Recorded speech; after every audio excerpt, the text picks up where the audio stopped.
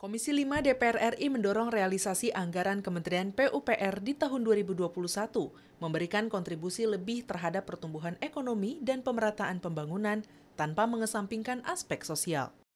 Di Gedung Nusantara DPR RI Jakarta, Wakil Ketua Komisi 5 DPR RI SYARIEF ALKADRIE mengapresiasi realisasi anggaran Kementerian PUPR, khususnya Ditjen Perumahan dan Ditjen Bina Marga.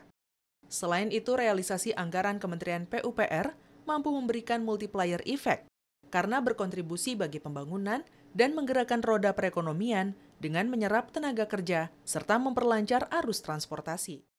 Ada cuma sebagian kecil yang belum melakukan pelelangan, ya mudah-mudahan pada saatnya nanti pada pencapaian akhir itu bisa sesuai dengan target yang sudah ditentukan.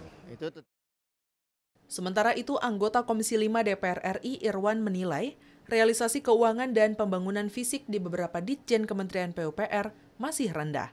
Bahkan terdapat deviasi antara keuangan dengan realisasi fisik. Di sisi lain, pengurangan pagu indikatif Kementerian PUPR di tahun 2022 perlu dipertimbangkan secara matang, dengan melihat program skala prioritas dan dampak terhadap pemulihan ekonomi. Saya pikir itu sangat dibutuhkan oleh pemerintah saat ini untuk mendorong pemulihan ekonomi nasional. Makanya kita bilang kenapa ada kemudian realisasinya rendah, ada deviasi juga.